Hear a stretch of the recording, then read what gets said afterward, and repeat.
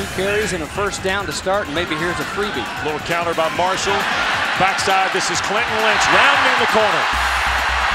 Into Alcorn territory goes Lynch.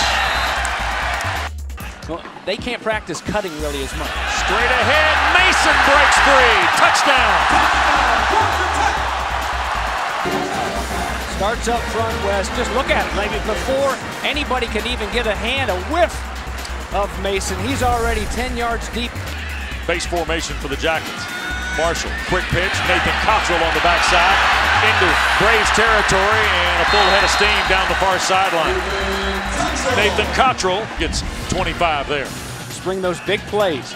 Searcy in motion. Here's Marshall again. Called draw. He'll get to the outside. Cut back in at the 20. Taquon inside the 10. And finally drives it toward the 7, James. 28 yards for the Jacket quarterback. Marshall. This is Benson. And he will fall into the end zone for the Georgia Tech touchdown. First score of the year for Cavante Benson, who had 6 of them a season ago.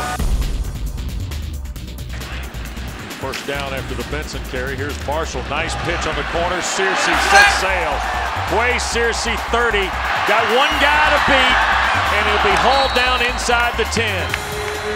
Javon Morrison saved the Georgia Tech touchdown. Inside, Cavante Benson on the dive and taking guys with him. Did he get in? Yes, he did. Down and they hand it inside. This is Foreman. He lost the ball. David Curry, the touchdown on the scoop and score.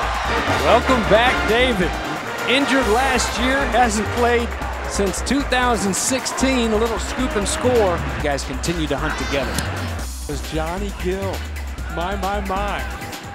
Here's Marshall. Wanted to throw. Now going to dance. Now's got a guy wide open. Stewart caught it.